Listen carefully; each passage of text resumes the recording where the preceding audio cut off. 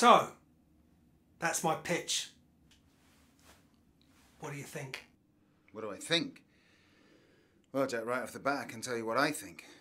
I think your idea fucks kids. Absolutely. What? Your idea, Jack. It fucks kids. So you don't like it? No, Jack, we don't. Couldn't you just say you didn't like it? No, Jack, we couldn't. Jesus. Listen, Jack, fucking kids is bad, isn't it? Oh, yes, of course. Wrong, Jack. Fucking kids is worse than that. Much, much worse. Fucking kids is the worst thing that can happen.